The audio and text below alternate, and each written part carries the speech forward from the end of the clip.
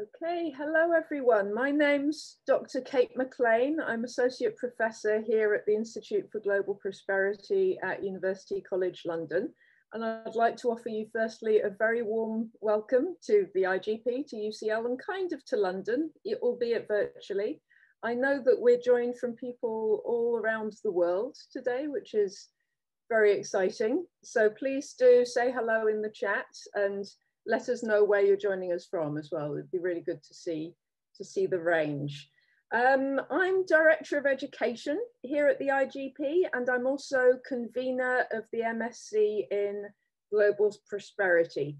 So the order of events today is that in a moment, I'll be introducing the IGP and why it's a unique kind of academic department that offers unique degrees. And then I'll be specifying what is covered in the MSc Global Prosperity before handing over to my colleagues, Dr. Ida Kubiszewski, who is the convener of the Prosperity Planet and People, MSc, and Dr. Onya Idoko, who's the lead for PI, Prosperity, Innovation and Entrepreneurship. They will talk about their respective programs, and we are also joined by our excellent administrator, Miss Francesca Harrison. And we've got two former students online as well. So we've got Amanda Kartikasari, who graduated from us from the Prosperity, Innovation and Entrepreneurship degree. And we're also joined by Yusof Bin Mohammed Redza, who's another of our alumni, and he's going to talk about his experiences on the degree as well. I can also tell you that Amanda is now part of the IGP communications team, and she's assisting on the call in that capacity as well. She'll also be managing the Q&A later in the session. So as I'm going along, please do put your questions in the chat box, and you can also upvote any that are already there if your queries have already been covered.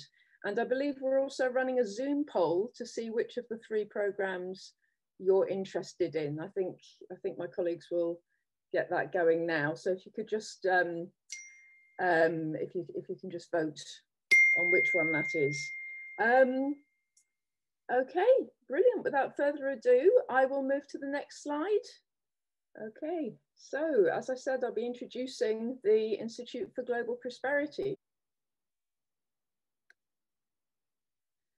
So the IGP is unique among academic departments. You can see there that our main aim is to redesign prosperity for the 21st century.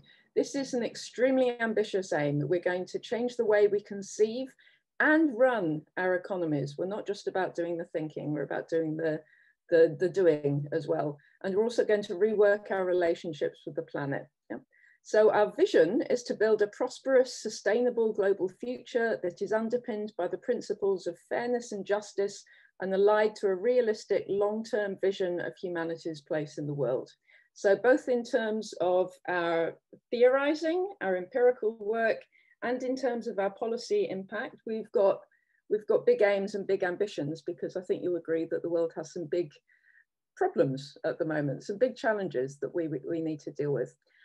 Prosperity isn't just about GDP. That's one of our main slogans, actually. That's one of our main foci, is that there's more to prosperity than just improving GDP. And you can see our founder and director there, Professor Henrietta Moore, has a very clear quote in that regard. And we also want to fight inequality, promote social cohesion, safeguard the environment, provide social rights, and give people hope to the future, which is, again, we've got some big challenges there. Yeah.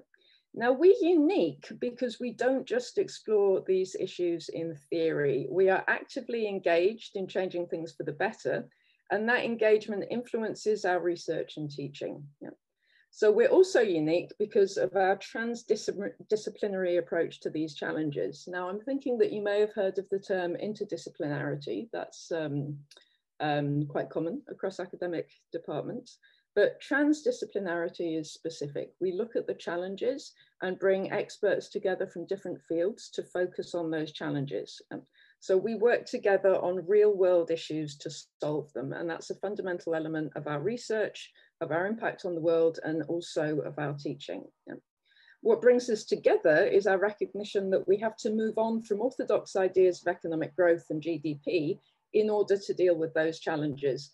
And in the slide that you can see there, you can, we're illustrating the problem. Our economic models to date, orthodox and to a lesser extent heterodox economic models to date, are predicated, they're based on ideas of growth and consumption. Yeah, that's been the definition of prosperity, certainly in the late 20th century up to now. Yeah. So we need to move away from policy debates and theoretical debates that focus on improving people's lives by increasing economic growth and related to that, increasing consumption. If I could have the next slide, please. So some of the problems that have come from that mainstream economic understanding of wealth and growth is extreme inequality. There have been increases in inequality since about the 1970s that are exponential, and that's really increased sharply since the financial crisis in 2008.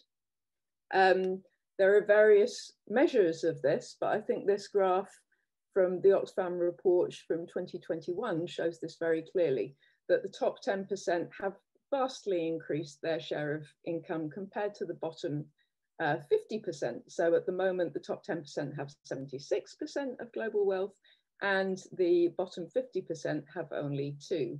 If I could show you a graph that showed the 0.1%, the top 0.1%, that would be even more disproportionate. Yeah.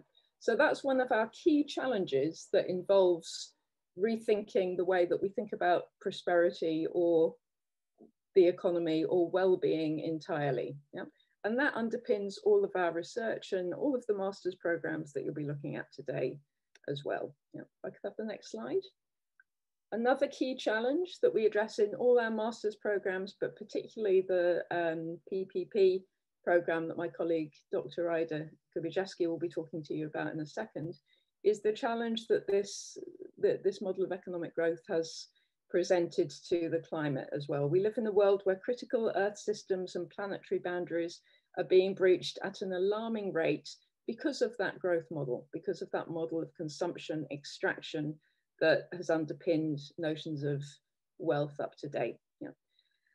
Not only is this affecting the climate, but we're also seeing global pandemics that are coming from the breaching of planetary boundaries as well. Yep. So there are health challenges that expose the fragility of our economies and also related to inequality, expose how important it is to value the key workers who are doing the work to keep us all together in a world that shows that minorities are going to be most affected by the fallout from those growth models. Yeah.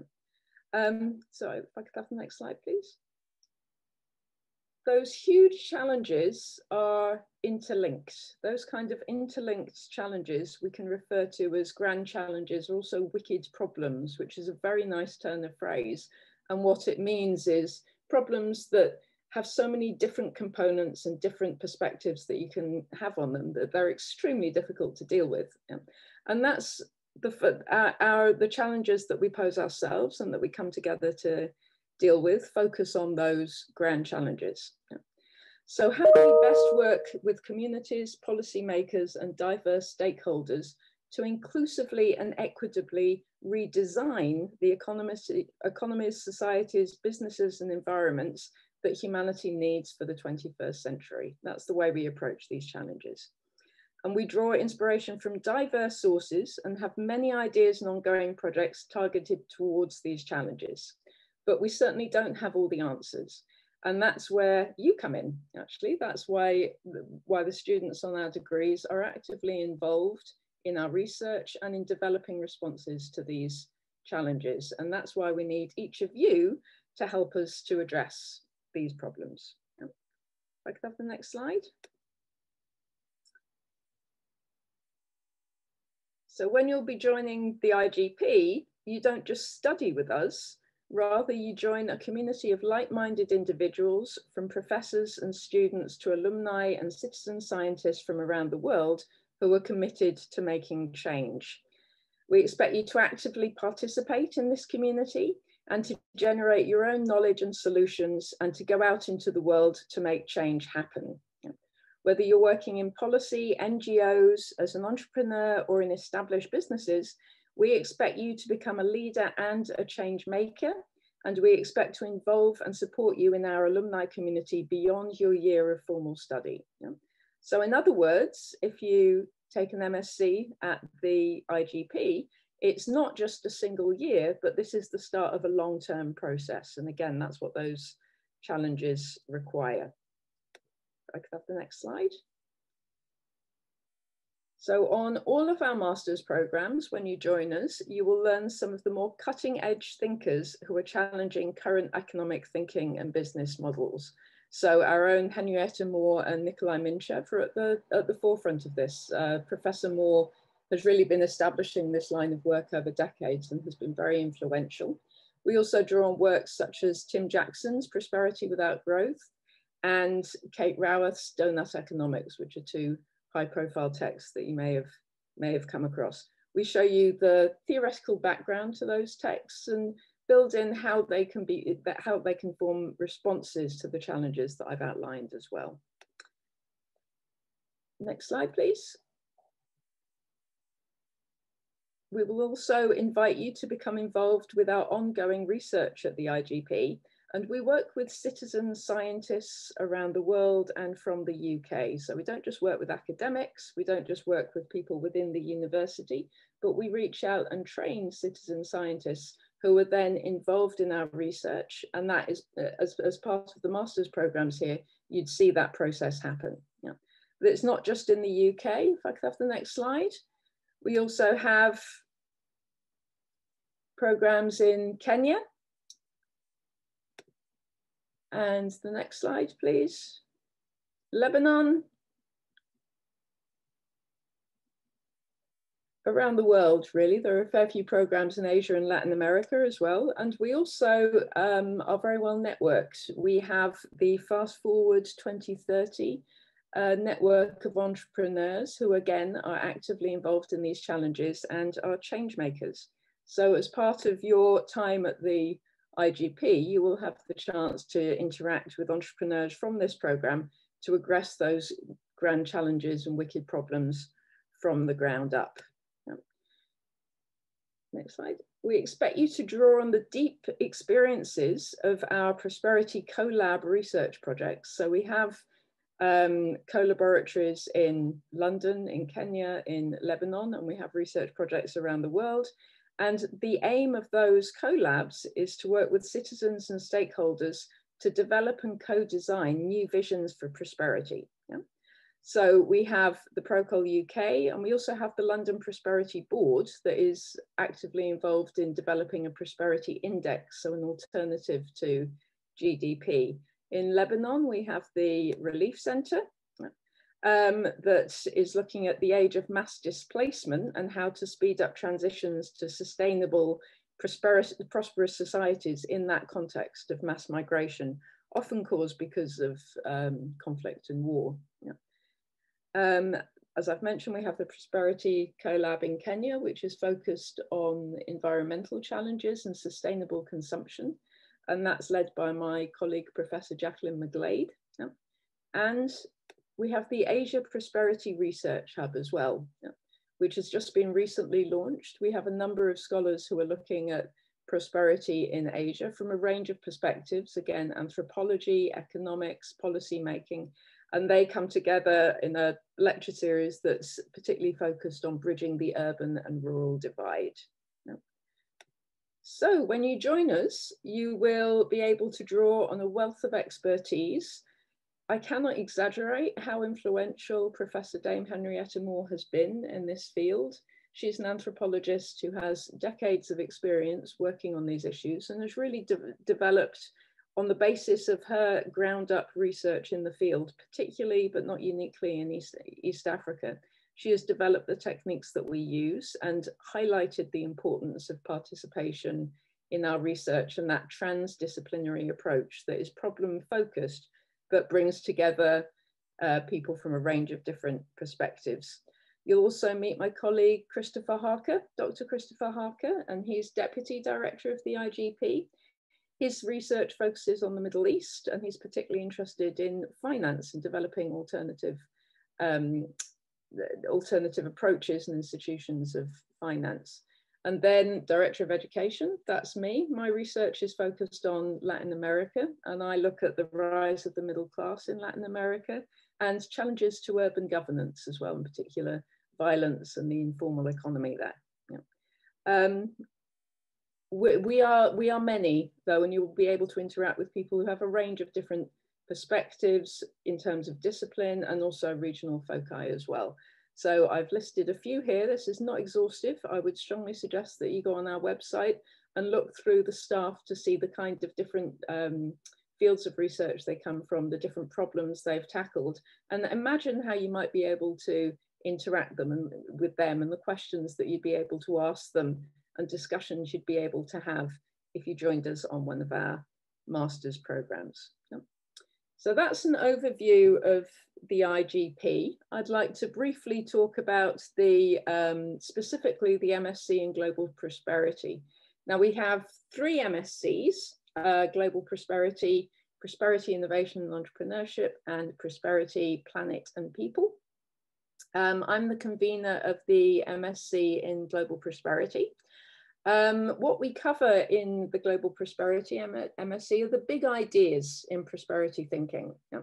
So these are the theorizations of how we can move beyond those naive ideas of growth and economic consumption and start being able to value what we really value in our everyday lives as well. So happiness and well-being, planetary limits, these are things that we all know that we value and are manifestly being underestimated in the crises that we're currently facing as well. But these things are very difficult to get into big ideas and crucially big measurements and indices of how to think about wealth and happiness in the word prosperity. So you'll come to understand the critical history of economic growth and consumerism. So why that mainstream economic model would appear to have gone so wrong, and to specifically look at the impacts of colonialism and modernity, the ideas of development, and how we can identify the roots of today's global challenges in those terms. So not just diagnose the current problems today in terms of we need growth, growth, growth, but also to think about what other political, historical, social aspects do we need to engage with to be able to understand these challenges better and also to be able to come up with some solutions to them. You'll critically interrogate alternative approaches to researching and measuring prosperity. Although when we focus on the challenges, on the problems, which I think it's all too easy to do, we can forget that there are a wealth of alternative approaches out there. So there are some very positive actions going on at local level and at national and regional level as well to try and address these problems that have been caused by a focus on economic growth. And so you'll be introduced to those alternatives, you'll be able to critically interrogate them, and that's where the theoretical framework comes in. But you'll also be able to think about how that can influence your own actions and the ways that you might want to build alternative economies, alternative businesses as a response to these problems. Yeah. So you'll study in-depth existing cases from around the world that illustrate the complexity of those challenges, but also successful pathways to prosperity. And that includes the IGP's own research projects. So that's the Prosperity Co-Labs in Lebanon, in Kenya, in London, and our research around the world as well. Yeah. You'll learn about methods and practices for engaging and co-designing new futures with communities and stakeholders. Yeah. Participation is at the center of our approach. There are specific techniques involved in making participation successful, and you'll engage with that across the course of the Masters as well. Yeah. Have the next slide. So this is the shape of the MSc in Global Prosperity. This is the overall structure. You'll take 4 core modules. So you'll look at the theoretical modules, as I've explained there, Pathways to Prosperity 1, Global Legacies in term 1. And then you'll build on that in term 2 by looking at global futures. So we look at the theoretical challenges behind the problems, And then in term 2, we get a bit more positive and look at global futures and the solutions to those challenges. Yeah. And then in term 1, you look at the different measures. I've mentioned it a few times, the different ways of measuring new ideas of prosperity. Yeah. And then again, in term 2, you look at methods for actually solving. Once we've got a good idea of the problem by getting the measurements right and the diagnosis right, we look at the methods for solving those problems. Yeah. You'll also take optional modules. You'll have 2 optional modules from a range of possibilities from the researchers who are at the IGP. So we run research-led modules on our specific areas of research. And so you'll have a window into that research process and also cutting-edge ideas at the world-leading university. That's the basis of our modules and what underpins them. Yeah. And you'll be able to write a dissertation.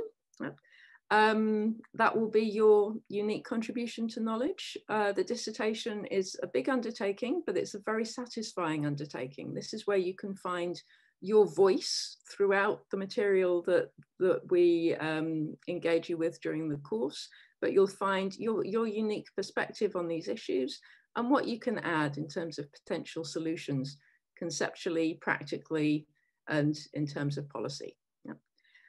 We also have, so that's the full-time, typical full-time schedule, but we also have part-time and module flexible options as well. So could I go to the next slide? The overall shape of the degree is that in the first term, we introduce you to the problems, the challenges, the wicked problems, as I said before, but we introduce you to those different critical ways of looking at them. How can we get the diagnosis right? The diagnosis isn't that we lack growth. So we look at the measurements and the theories that offer alternative ways of diagnosing those challenges. And then in term 2, we get a lot more positive and we look at the different ways that you can address those challenges as well. And then, as I said, you get the dissertation is a big chunk of the degree, really. It's a real opportunity for you to make your mark on those big challenges. Next slide, please. We do offer scholarships, both directly from the IGP and also from the Bartlett more broadly. These scholarships are very good. They're very competitive, but they are very good. Often you need to have been admitted to the degree in order to apply for the scholarship. So if you do want to apply for one of those scholarships, get your application in early. But we have a range of scholarships for different areas of the world, for different people. And I'd suggest that you look at the criteria and see which ones that you can apply for. They are competitive, but they'd be very prestigious and worth having if you were able to get them. Yeah. And next slide. And I want to emphasize that it's not just the classes that you take when you come to do a master's at the IGP. We have a broad range of activities, research-led activities, teaching activities, opportunities to get involved with the impact that we're having on the ground as well. So you'd be strongly encouraged to come to all of the events that we offer, and that will add a valuable element to the degree that you're doing as well. Yeah. So we have a program of speaker events with invited leading guest academics and practitioners. So again, we're unique in that we're really engaged with the real world. Yeah. You have personal leadership and professional skills training, which includes transferable prosperity and impact measurement skills. Yeah. So the skills that you learn specifically about prosperity can be transferred to other policy areas as well, yeah, as with the transferable writing and digital communication skills. You will have peer support from our expanding global collaborative and alumni community, and you'll also have opportunities to work with remarkable partners and projects around the world. Yeah. So these degrees will provide you with a real opportunity to develop your own way of making a difference. So your own informed theoretical voice on these problems, and also real ways where you can do something good and put something good back into the world in terms of addressing those challenges. Oh. Okay, I believe that I will now hand over to my colleague, Dr. Ida Kubiszewski. But thank you very much for listening. And as I said, please do put in the chat any questions that you may have for later in the Q&A so that we can respond then. Okay, I'll hand over to you, Ida. Thank you. Hi, all. My name is Ida Kubiszewski, as Professor Maclean has said, and I'll be leading the Prosperity, People, and Planet master's degree. So just a bit of background on me. I would consider myself an ecological economist, and you'll see some of that terminology come through as I talk about the Prosperity, People, and Planet MSc. Also, apologies, I do have COVID right now, so if my voice goes a little bit, that is why, so apologies about that. Okay, so the conventional view we'll talk about in this master's program, we'll talk about basically the differences between the conventional view and more ecological economics view, or more of a prosperity perspective. And so with the conventional view, the economy, nature, and society are usually considered as three independent aspects that talk to each other in some way, while we look at it as basically three embedded systems. So the economy system is part of the society system, which is part of the environment system. And you can't consider those all independently. They have to be looked at together as one whole big system, a very complex system, but one whole big system. And so any problems that are analyzed and any solutions that are developed to that system have to incorporate all three of those perspectives. And we focus a lot on the ecosystem services. So ecosystem services are the benefits that nature provides to us.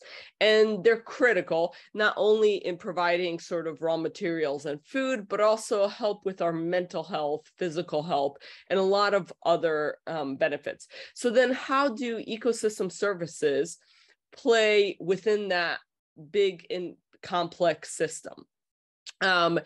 How do we incorporate them? How do we incorporate them into the economy? How do we value them? How do we ensure that they are considered within any decisions we make through policy or businesses? And also, how do we look at the trade-offs? So how do we put them into the same language as we do with all our other decisions? And we look at how the ecosystem services then interact with a lot of the other capital. So build capital is anything humans build and create. Human capital is everything about ourselves, our education, and social capital is our relationships and how those then interact to create sustainable human well-being and prosperity, basically. So how do we bring that all together? We also look at various frameworks. So Professor Maclean mentioned Tim Jackson and Kate Raworth, and those are two guest speakers that would probably come into the course and give lectures on their different frameworks. And we'll talk about their two frameworks. So this one is created by Kate Raworth, and it's looking at basically the fact that if you have planetary boundaries, environmental planetary boundaries, you also need to have a social foundation and a social floor that can't drop too far below, because then people's basic needs aren't met. So we have to look at this from different ways. And then how does the economy enable all of that, both the ecological ceiling and the social foundation? And we look at the Sustainable Development Goals, which I hope all of you have heard of at this point, and how those interact with the other frameworks, but then also looking at the fact that these are ending in about 7 years, 8 years now, and have to be replaced by something else. And so leading up to that ending, what does that mean for the Sustainable Development Goals? What have they accomplished? What haven't they accomplished? And how we move them forward. We also look at how all this will work with the understanding that there are tipping points, environmental tipping points around the world. So we know that, for example, the Greenland ice sheet is melting. But what does that actually mean for the planet, for society, for the economy? And how do we know where that is? Will it melt tomorrow? What would that mean? Will it melt in 50 years? What will that mean? And then what is the resilience of the societies we have built to sustain some of these major environmental tipping points? Can our economy handle one of these actually going over, one of these tipping points? So we kind of look at these problems as a one big holistic system and see how they all interact with each other. We also look at metrics. Is there a way to measure all this? So in this case, we're looking at basically income on one axis and GPI on the other axis over time. And so this is GDP, global GDP over time, and this is genuine progress indicator, which is looking at an aspect of GDP, but adjusted. And we find that, whoops, wrong way. And we find that a lot of this difference is that when GDP has grown, well-being or a version of well-being has not grown. And a lot of it is due to the cost of environmental damage and the cost of inequality. So what does that mean for humanity? What does that mean for us going forward? And it's, as Herman Daly mentioned, when they're both growing together, it's economic growth. And then on the right here, when they're not growing together, it's uneconomic growth, which means that the economy is growing, but uneconomically, because where the growth is from things that we don't actually want to grow. So GDP grows when there's an oil spill or a cyclone that hits land. And yet nobody would say that's a positive thing. And so how do we distinguish positives and negatives? And then how do we actually measure it? And we'll go through a lot of different metrics and indicators and look at why hasn't the world adopted one yet? Is there one that it should adopt? Why not? So a lot of what this master's program will talk about is looking at solutions to our dire global problems, as Kate said, wicked problems, and how do we solve them? What are the potential solutions? How do we look at the system in a different way that allows us to look at the problems and the solutions and not just the problems? We also look at scenario planning. So we look at how do we design the future?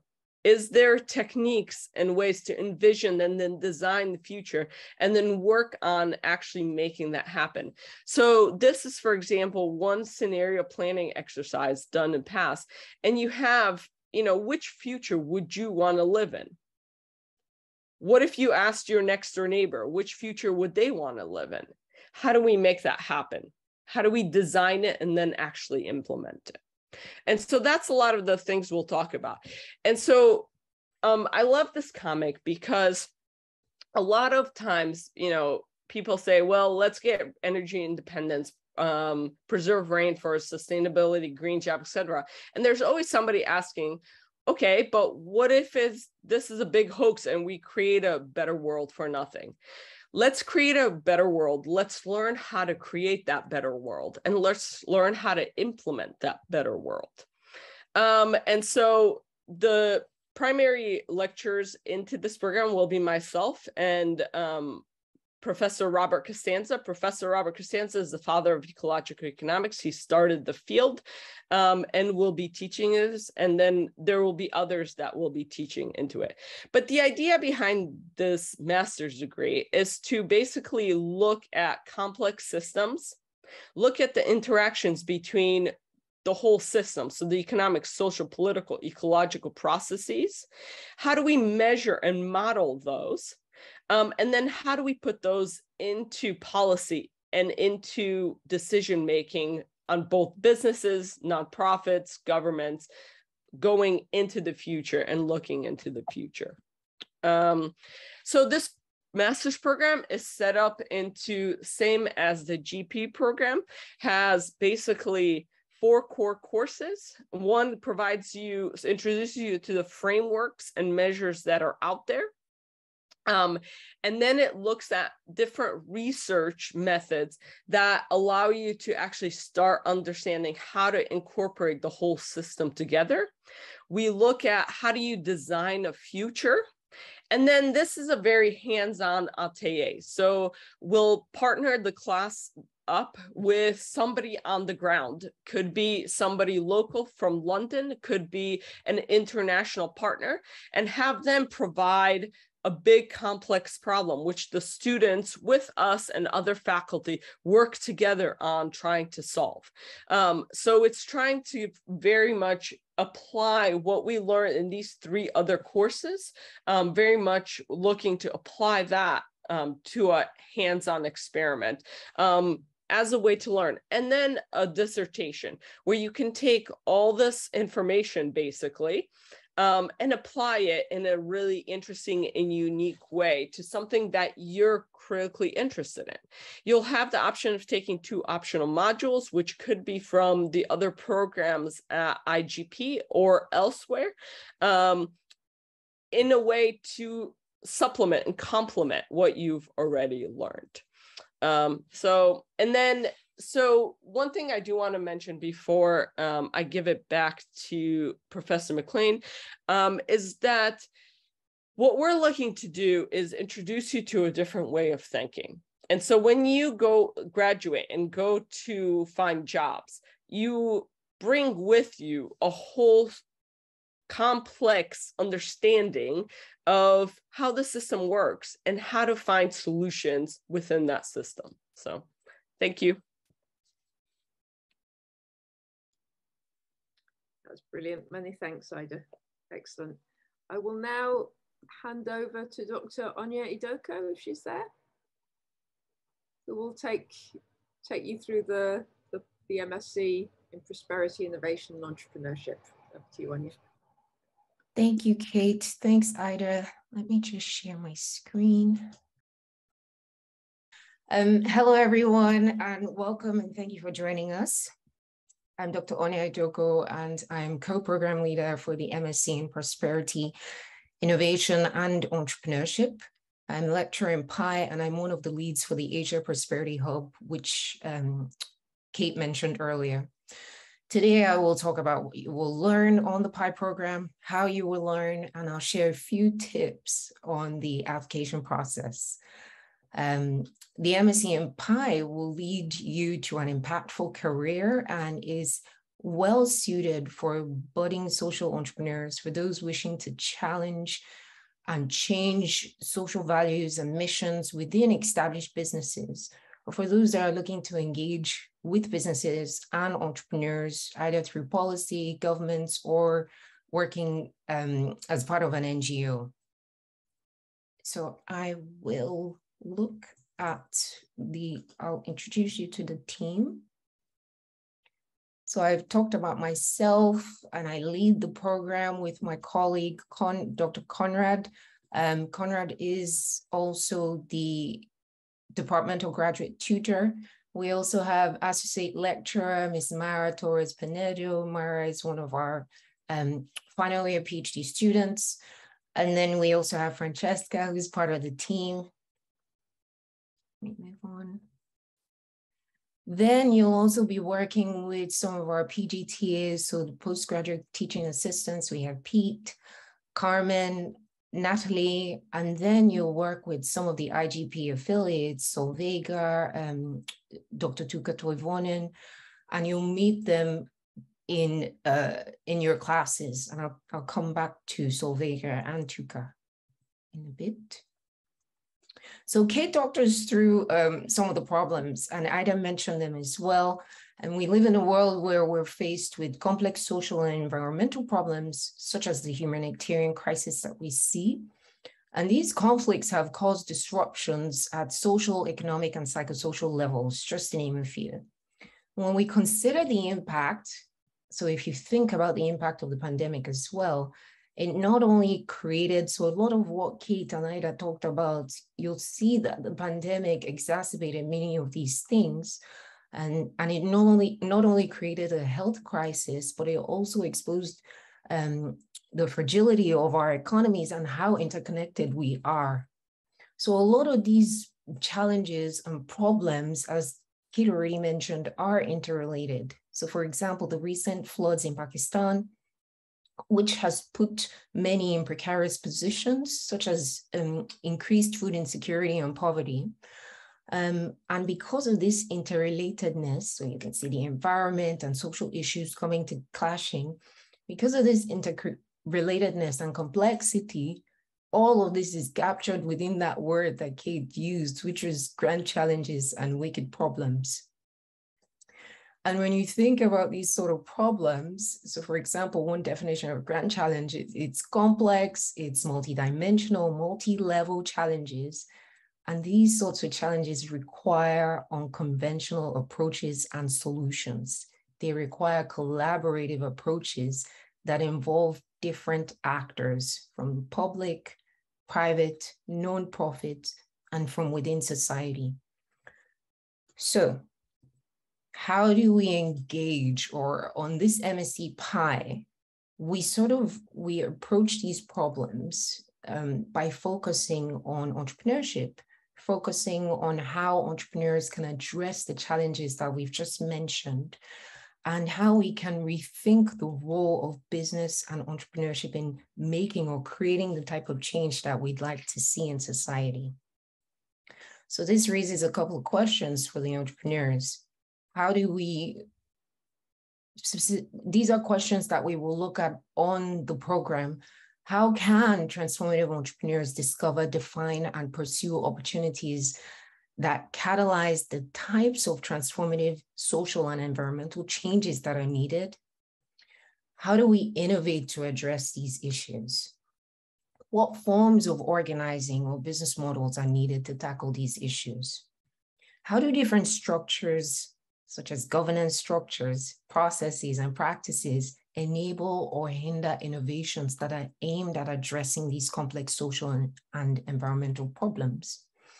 How can entrepreneurs access, combine, and use resources in innovative ways to pursue opportunities that drive the kind of change that you already heard about, that Ida and Kate already talked about?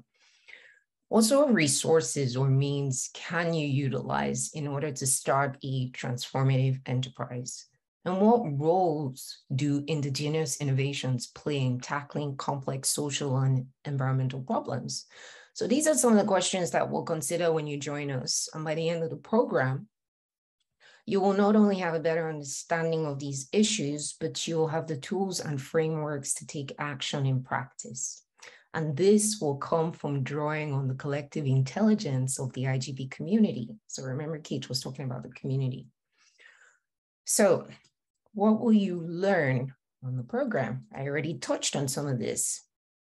So as an IGP student, you'll be a part of the thriving community that offers a variety of opportunities, both within and outside of your class.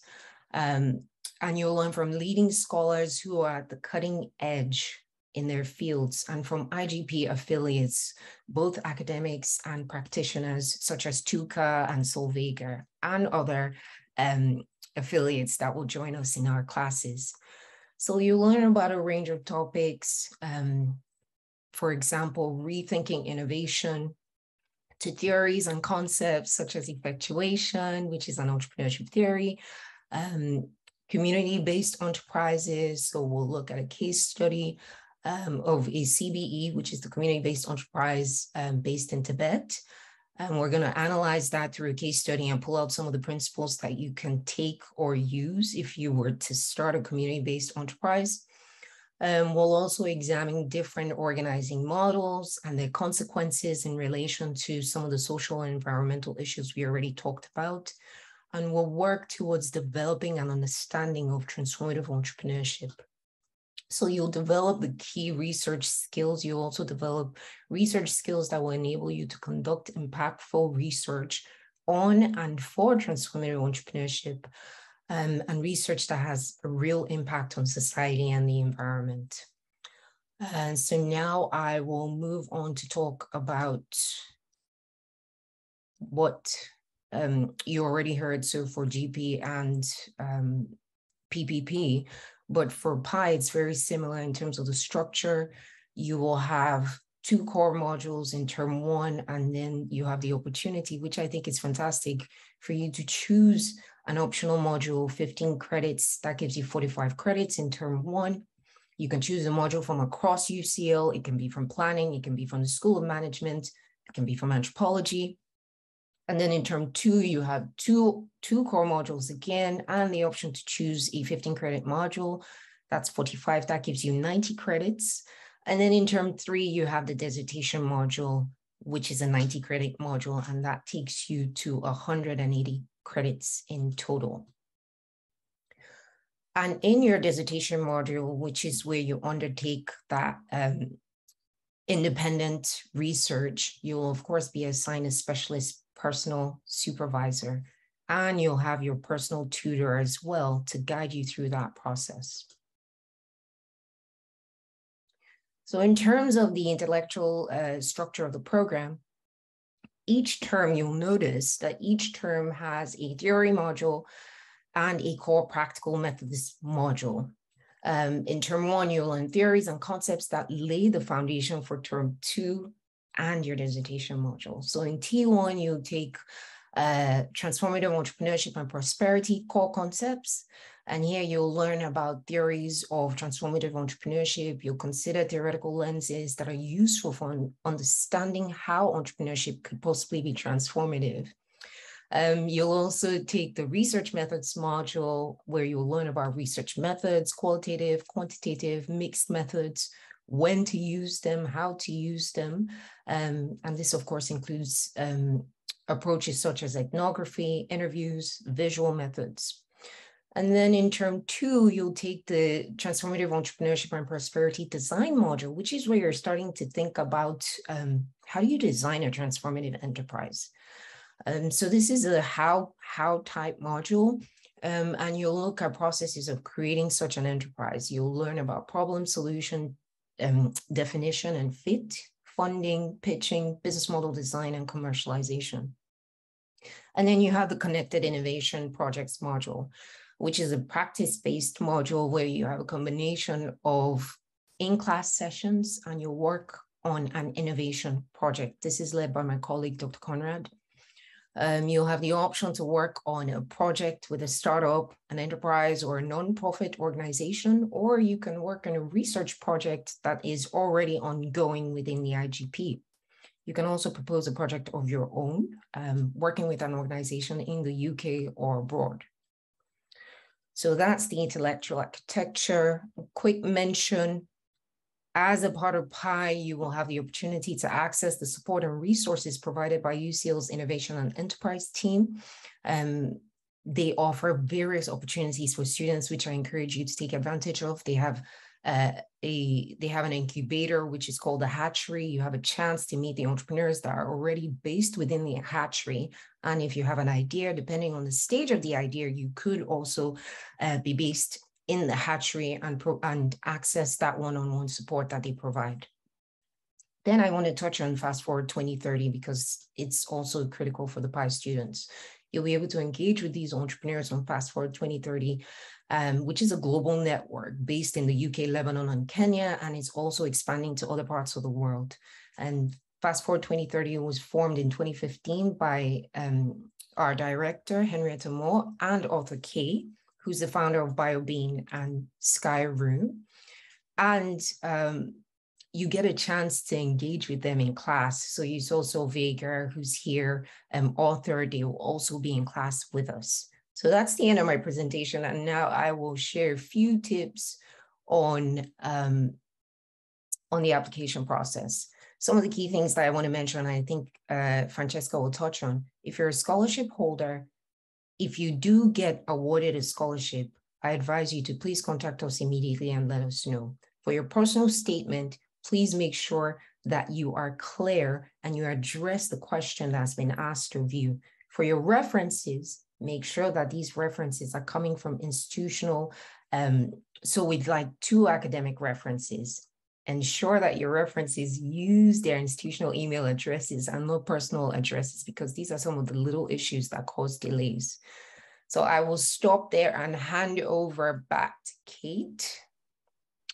Let me see if I can just... Those really were excellent tips on application as well. That's very important, everything that Onya just said there. Thank you. Okay, I think we're now handing over to Amanda and Adam so they can talk about their experiences on the programs. Okay, Amanda, would you like to go first? Yep. Okay. Thank you. So thank you, Kate.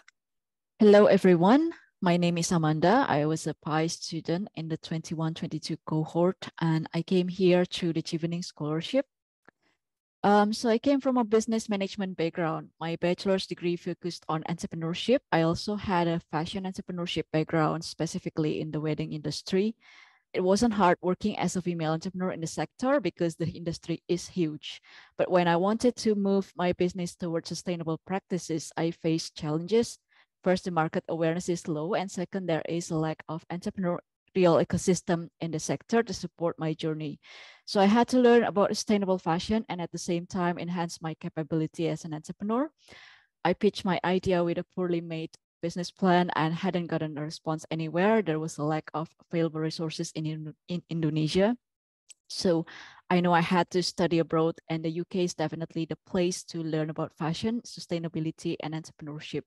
I chose London specifically because it's a melting pot for diverse entrepreneurs from all over the world. I compared a few courses related to innovation and entrepreneurship because I knew that innovation is one of the keys to thriving.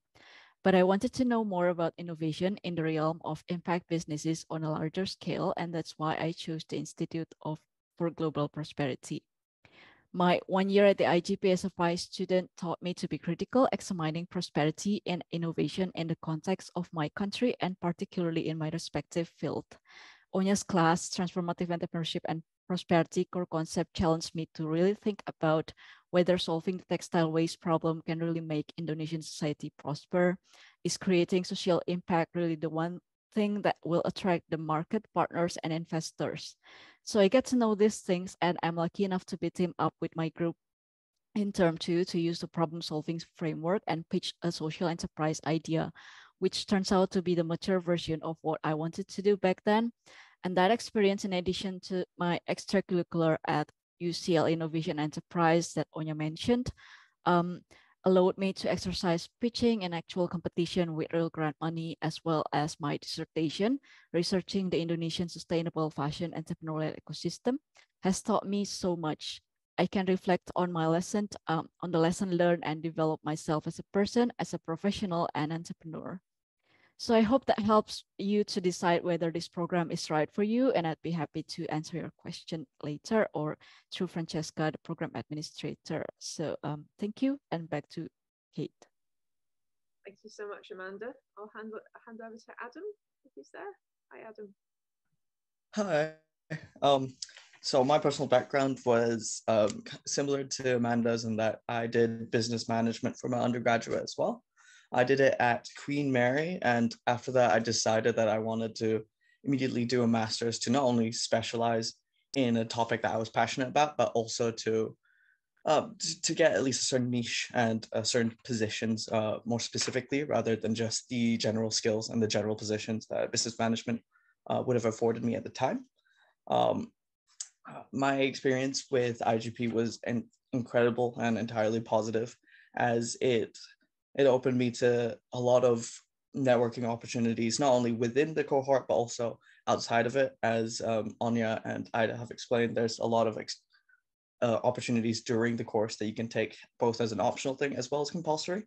The cohort were all super supportive and all from various backgrounds, many of them having worked for decades in either in governments, NGOs, big firms, or even some of them in the UN. And not only were they ready and willing to share their insights, but they were incredibly supportive of everything, and they were just lovely to be with at all times.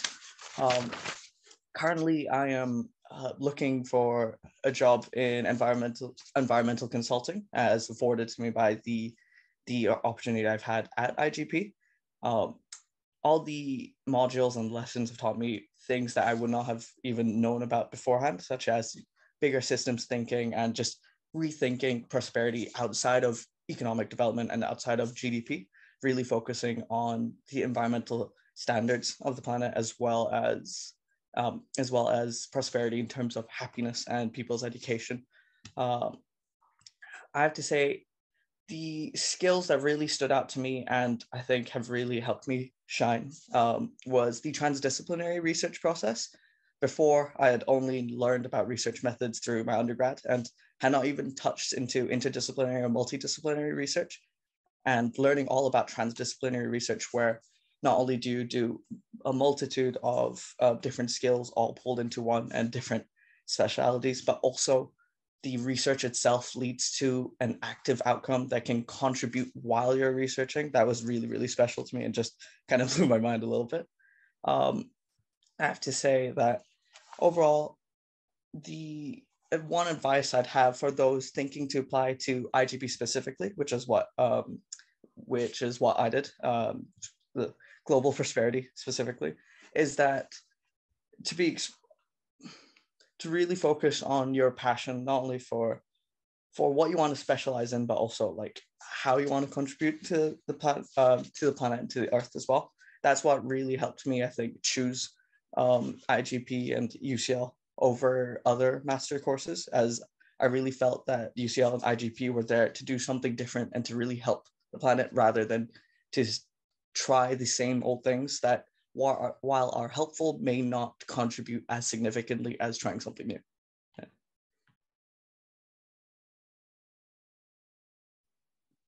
That is fantastic, Adam. Thank you both. Thank you, Amanda and Adam, for that. That is really fantastic advice about going with your passion, actually. And that really is our approach as well. We want to draw out your interests and your voice and your experiences and bring them into dialogue with the kind of work that we do, so that you can make that unique contribution. Okay, I think we're handing over to Miss Francesca Harrison. Now, if you're here, Francesca is the beating heart of the entire operation. Actually, you will get to know Francesca well over the application process, but I think you've got some advice on how to apply and various other issues. Yep, so I'll hand over to you. Brilliant, thank you. So I'm Francesca Harrison. I'm the Senior Teaching and Learning Administrator at the IGP. And I just want to, I'm pleased to say that all of our MSc programs are now live for application. So there was a slight delay with the MSc Prosperity, People and Planet, but that is now open. And Vicky has kindly put the link to that in the prospectus in the chat in this talk. So yes, please do go if you want to apply. They are all open. Applications for all the MSc programs will close on the 30th of June 2023. However, although that's when they close, we do encourage students to apply as early as possible, especially if you are also applying for scholarships and funding.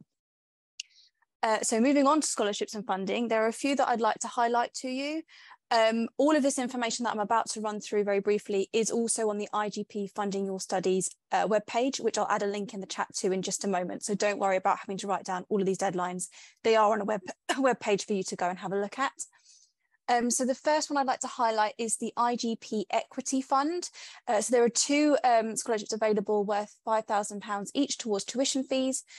All the details about this are again on the IGP Funding Your Studies page, and the deadline to apply for that fund is the 31st of May 2023. Another one I'd like to highlight to you is the Bartlett Promise Masters Scholarship. So this is full tuition fees plus an allowance to cover living costs and study expenses. There are 10 scholarships available each year for this. Some of the deadlines haven't been published yet for 23-24, but I'll give you an idea of when they're likely to open and end. So that scholarship usually opens around March and then closes around the end of May. Another one to highlight is the Bartlett Promise Sub-Saharan Africa Masters Scholarship. So again, this is for full overseas tuition fees and an allowance. There are 4 scholarships available for September 2023, and these are for students from an approved list of Sub-Saharan African countries. And if you go to the webpage, you'll see all the information about that one. And that will open on the 15th of February and will close on the 31st of March 2023. There's also the UCL Masters Bursary. This is worth £10,000 for 1 year. And the deadline for that is usually around early June. There's also the UCL Global Masters Scholarship, and that is £15,000 for 1 year. Again, this deadline is usually around mid-May. And the final one I just want to highlight, which is important because the deadline is very close, is the Chevening Scholarship. And the deadline for this is the 1st of November 2022. So it's very, very close. If you want to apply for that one, please make sure that you get your admissions application in as well as your scholarship application. And that I will add the links to the IGP Funding Your Studies page to the chat. I'll also send a link to the UCL Scholarships Finder, which you can search for all UCL scholarships. So you're able to go and have a look at all the details there. And that is all from me for the moment. Brilliant. Thank you, Francesca. And I think now we're going to the Q&A. But I think Amanda, how should we do it, Amanda? Should we read out? I can see some questions have been answered already. But... I can read up and direct the questions for you, Ida, or Onya, or Adam. So yeah, let me start. So first we have a question from anonymous attendee. I believe this is directed to Francesca, who can help to answer. What kind of bachelor's qualifications are eligible to apply for the 3 MSc programs offered by the IGP?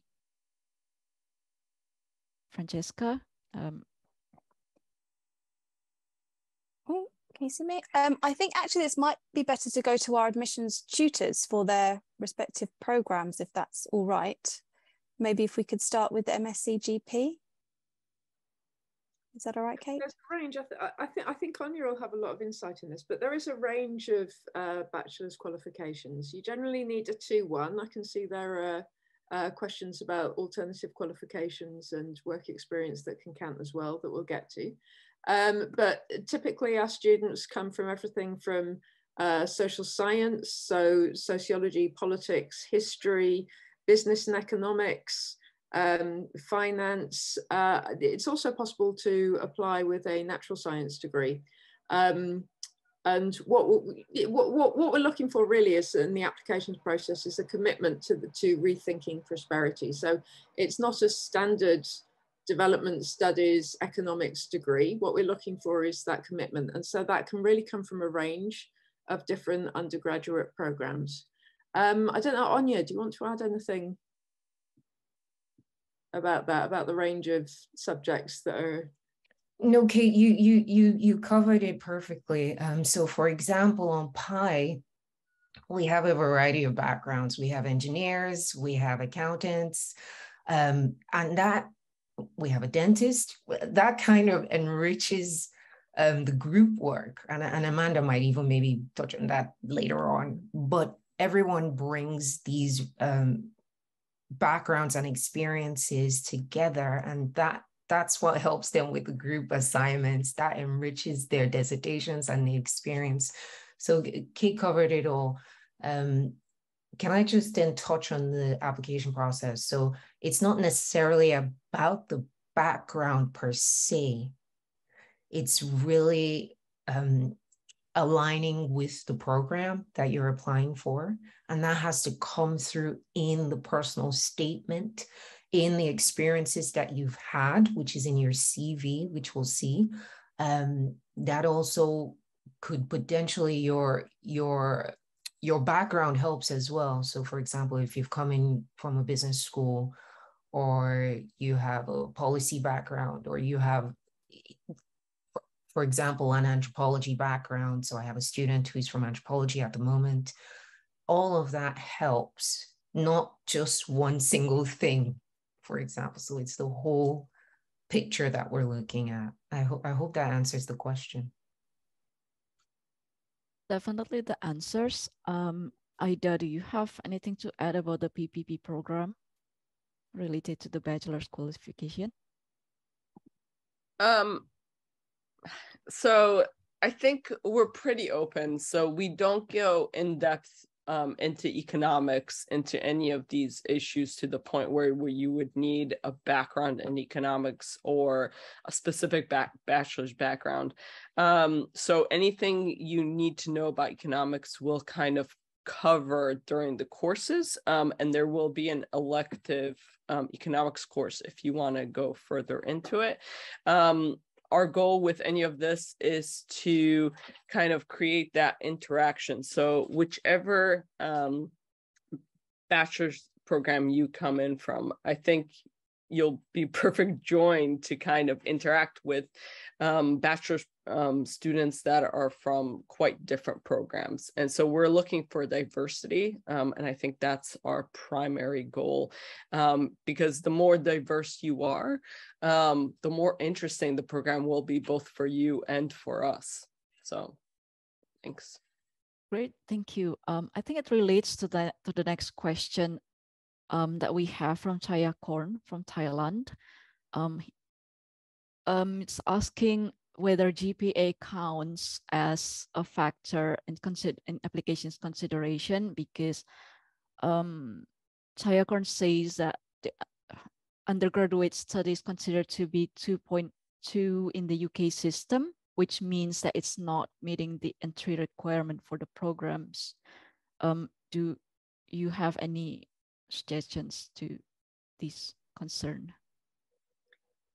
I think I'll let Onya elaborate, but we do take into account work experience in the program as well. So whilst the normal demand is a 2-1, and that's normally a requirement, that can, in the personal statement, and we look at the application as a whole, we do take into account that work experience and volunteer experience if it's relevant, which, we cast quite a broad net there. Is that, do you have anything to add there, Onya? That's it, Kate. So again, it's first or upper second class, UK bachelor's degree equivalent. But in addition to that, we would also be looking for evidence of extensive experience, which we might consider in lieu of the above. So it's exactly as Kate described it. Okay. Amazing. So I think the answers question, Chaya Korn does explain that he has a experience in innovation fields and volunteering works. So thank you. The next question would be, how best can I explain my work experience as it's varied? What should be the structure for my CV? It's from Safir Malek. I think I can help to answer this, and maybe Adam, you can add to this. I think how I structured my CV is it's the same with how you would apply for a job. Basically, just relate your past experience and then relate it to the program that you are applying to. For example, for me, I highlighted my entrepreneurship experience, and for example, I worked in banking, which is not directly related to the program that I'm applying for, but then I just highlighted all the experiences and the lesson learned from that experience. So that was how I structured my CV. And since I was applying for entrepreneurship program, the first thing that I highlighted was my entrepreneurship experience, and education comes first in top because I'm applying for academic degree. I'm not sure about Adam. Do you have any tips on this? To answer Xavier's question, as well as an earlier part of a question from an anonymous attendee about how they worked as a consultant, for anything that I couldn't fit in a one-page CV, I might have elaborated on in my personal statement. And if I'm not sure if you have heard of the STAR structure, which is the skill you got, the task that practiced that skill, the action you took in order to either develop or utilize that skill, and then the result you got. And you can use that for anything. It might feel as if a general consulting experience would not be relevant in this degree, but I would actually very much disagree. I had experience in operations consulting that was nothing to do with sustainability at all, but I explained a certain skill that I got from that within my personal statement, as well as a brief summary of my experience, and that seemed to do the trick. So amazing, thank you, Adam. we have a next question from Grace Henny. I think I can answer this, but maybe Kate or Francesca can add later. So hi, I'm from Indonesia and exploring the UCL IGP courses for Chevening 2023 award program. I want to know whether UCL has received the Indonesian Chevening Awards. Yes, I am Chevening Scholar. And we do have Chevening Scholars from other countries as well in the PI cohort and GP. And then the next question is, I'm interested in a one-year master's program in digital health or emergency response field. Anything you can share with us? I think Onya has mentioned that we do have lots of students from different backgrounds, so it won't matter what are you interested in. And I think you can always take an elective, related elective with your interests. For me personally, I took an elective from behavioral science department and also from an anthropology department to complement what I am interested about. So it won't be a problem if you are applying for this program, but you are interested in a specific field. In fact, you may also find someone who is interested in that field as well. Francesca, you want to add something? No, just to say that we had 4 Chevening Scholars in our last cohort. So just to add that number to the answer. Great, yeah, we need that number. And maybe Adam, you would like to explain what are your electives in the past year that you took? Since I was actually part of GP, one of the electives I took was taught by Onya and compulsory for the PI group, which was the transformative entrepreneurship core concept. A really, really lovely elective. Sometimes I kind of wish I did PI as well, but I'm really glad with GP. That just taught how entrepreneurship can transform and help society, and be part of that wider system change within its own operations. Another elective I took was Urban Futures and Prosperity, and how urban spaces and how they're designed can really impact prosperity, both for the better and for the worse. And therefore, it needs to be actively thought about and brought to a conscious level, not really done on the side, because that can lead to a lot of consequences we won't foresee until much later. And that could be incredibly detrimental and hard to change since it's an urban space. Both of these were absolutely incredible, and while rigorous, really, really rewarding. They brought an angle that the compulsory modules I had touched on, and kind of they took it further than the compulsory ones could, since they had to cover different topics. And it was just a really, really nice way of kind of rounding out your experience with it. Thank you. So no matter what your background or your interests, yeah, you can complement your experience with all the electives and perspectives from your cohort as well. So we move on to the next question, which is, if our grades and workload permitted, would it be possible to take an extra optional module? I believe Francesca can help to answer this. You can't take an extra optional module as part of your MSc program, because your MSc program is made up of 180 credits. And if you were to take another optional module, you would be going over those credits. Having said that, there have been a few occasions, and I would also add that it's not necessarily something we encourage, just because the workload is quite intense. It's quite a challenging workload, and you need to prioritize your core modules and your that make up part of your program. Having said that, there have been a few occasions in the past I'm aware of where students have been able to organise this. However, it couldn't be guaranteed. You would need to it would need to be organised with whoever who's running the module. It would also incur additional fees because it isn't part of your programme. It isn't part of the 180 credits that make up your programme. So I hope that answers the question.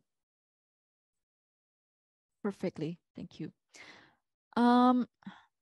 We have the next question, which is from Reza Naufal.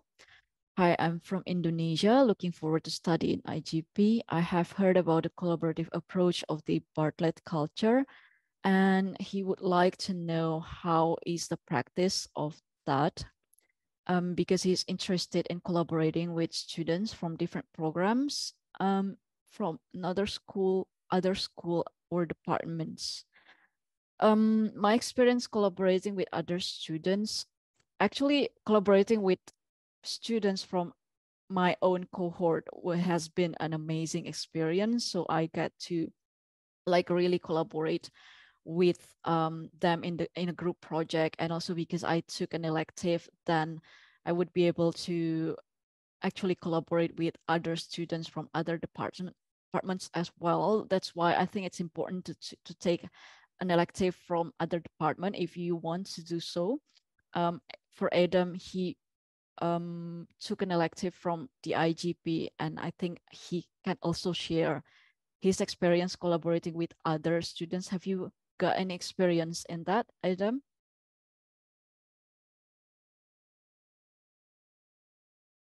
Adam, yeah. Sorry. Admittedly, because of certain certain personal issues with where I lived and stuff like that, I couldn't engage with the wider community, not only of Bartlett but also the cohort, as much as I could. However, within the courses and also the modules themselves, there was a lot of projects in which you had to collaborate with others, either formally for either a research project where you split the task between each other and you collaboratively decide actually what topic you want to focus on as well. It was very free form like that, as well as informally, in the sense of just discussing with your peers what the topics were and how to and like what everybody thought of it, what everybody's insight and take on it was. And that was actually very much facilitated both in class and outside of it, both by teachers during class, but also students outside of it in a casual setting. But yeah, definitely, I would say like, I feel I wished I engaged more with it. No worries, thank you, Adam. My experience is because I took some extracurriculars that I mentioned within the UCL Innovation and Enterprise Department, the one that Onya mentioned that we have access to. And also I was involved in sustainable UCL activities, and also I joined the UCL Changemakers projects led by Onya, not Onya, Mara, led by Mara. So I think that gave me a sense of collaboration, working with diverse people, not only from the PI cohort. So I think if you really want to collaborate, that wouldn't be an issue because UCL is huge. We have societies, extracurriculars, and many activities that 1 year wouldn't be enough for you to join all of that. I wonder if anyone wants to add anything about this collaboration sense. I think you've got that covered, Amanda. That final point there is crucial as well. There really is such a wide variety here at UCL. Okay, I hope that answers the question. And the next question is from Ludmila Foloken Darosa. I'm sorry if there's any mispronunciation. She believes that the question would be better addressed to Dr. Onya Idoko.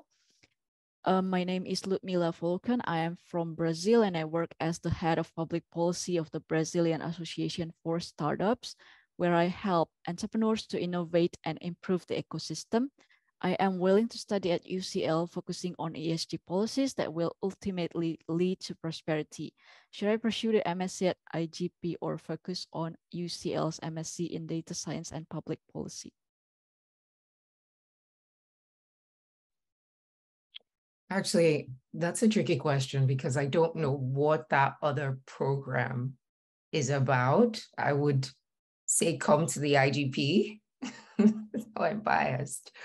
But I cannot say what the other program is about. And as you've heard from Amanda and from Adam, there are various opportunities that we offer at the IGP. I would advise that you read about the other program and see what that offers. If it aligns with what it is that you intend to do after your studies, it will depend, to be honest. I cannot compare. I have nothing to compare with because I don't know the other program. I'm just biased as it is, and I would say come to the IGP. So I'm really sorry. I can't sort of give you any more. Yeah, no worries. I think Dr. Ida can help to answer this because Ludmila's interest is related to the ESG policies that would lead to prosperity, in a sense that Ida, can you explain whether PPP right for her? Sorry, say that again. So Ludmila's interest, Ludmila works as the head of public policy of the Brazilian Association for Startups, and she wants to help entrepreneurs to innovate and improve the ecosystem. And because the focus is on ESG policies, so I wonder if our program, PPP program, would be fit. I think it would actually work really well. So I'm new to UCL, and I'm coming from a public policy school, actually. And I see a lot of overlap, that all the solutions and all the work that any of these programs do, they actually focus very much around policy and sort of looking at how policies can be different to promote solutions. And so with PPP, we'll definitely talk about how environment and sort of the other aspects would come into that, and how that would look within policy, as well as business and sort of other aspects of society. So I think policy is important, but it can't ignore that there are also other actors that are making decisions. And so we will definitely look at policy and look at environmental policy and look at how it all interacts with other decision makers. Hope that helps.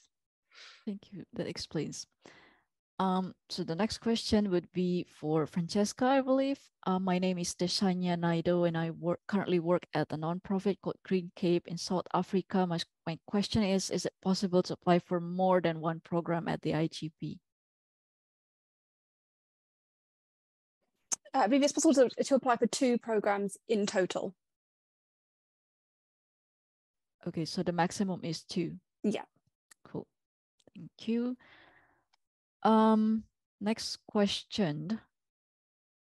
It's also related to the IIPP. So the PI MSc is at the top of my list, and I wanted to find out if it's possible to take optional modules from IIPP. I would like to complement my study with some public policy and public purpose. I believe it's possible for you to take it as an elective. Okay, so next question is from Anwulika Okonjo. Hello, my name is Anwulika Okonjo. I'm social impact strategist and activist from Nigeria. Thank you for this informative question. My question is, can the dissertation for the PI program include a practical element like developing a project? I'm not sure about developing a project. Maybe Onya can help to answer. So did the question end with developing a project? Yeah, can our dissertation include a practical project?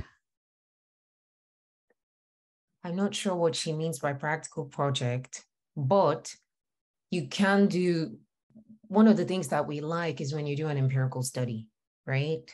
So if you do something by collecting data empirically, so you go out and you generate that data firsthand, that is good. And like yourself, Amanda, you went back and you interviewed different actors within the ecosystem back home. Yes, that is possible. But when she says, when the question says practical project, do you mean it's focused on policy? I'm not sure what you mean. She meant developing a project, but is that answering your question, Anwulika?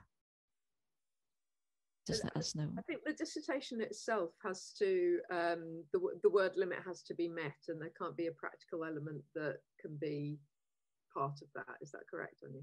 So if it's about, so for example, some students did work with an organization and that fed into, so this is I can't remember the name of the organization. They do social work.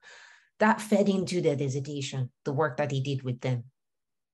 But it is a research project. You have to actually conduct research. It can't simply be practical only. So you do have, for example, PI is 15,000 words. you have to have that. If you're doing primary research, you have to have collected that data. You have to analyze that data. You have to tell us about the methods. So I'm going into detail of the dissertation, but it has to follow that format in a way. It's not something that you do something practical and then you come back and you're assessed. That's not sort of the way it works. Okay. I think she meant an empirical study or component. So yeah, I think. Then I've answered the question, I suppose. Yes. Thank you so much. So the next question is from an anonymous attendee. I'm a dual citizen, British and Pakistani. Is there any scholarship available for Pakistan only? Can I apply? I think you can direct your question to Francesca and look for the list that Francesca has provided. Francesca, do you have any comment?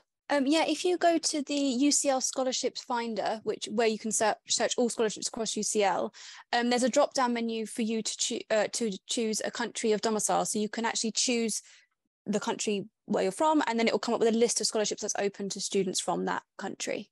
So that's probably the best way to search for that. Thank you. And the next question, it's probably directed to me and Adam. So yeah, I think we're almost out of time. So maybe just one more question. What are the most important things to get across that you would like to see in a compelling personal statements? Kate, Onya, or Ida, do you want to take this question? I think we'll maybe all feed into that, but it's an excellent question. The personal statement is really important. What we want to see is that you're committed to the IGP and that you're committed to engaging with the challenges that we've outlined and rethinking prosperity. So we really want to see how you've brought your qualifications and your work experience, your volunteering experience, your life experience to bear on those challenges and those questions. And then we get a sense not only of the fit, and not only whether or not you'll do well on the program, but also what you can add to the community here at the IGP as well. So when you're thinking of writing the personal statement, you're speaking to me, Ida, and Onya, and that's what we want to hear. That's what we want to get a sense of, is that this person understands what the aims of the Institute are. They understand what they will be engaging with, and they can bring something as well. Thank you. So that would be our last question. I can direct back to you, Kate. Marvelous. Thank you, Amanda. Thank you, everybody who presented. And thank you for everyone who attended as well. Please do get in touch if you have any further queries. I think we answered a range there, but I'm sure there are some other queries that will come up. So if you email either the relevant admissions tutor or Francesca, then we should be able to get back to you. And yes, we look forward to reading your application. They're always very interesting. So thanks again for joining us. And yes, please do stay in touch.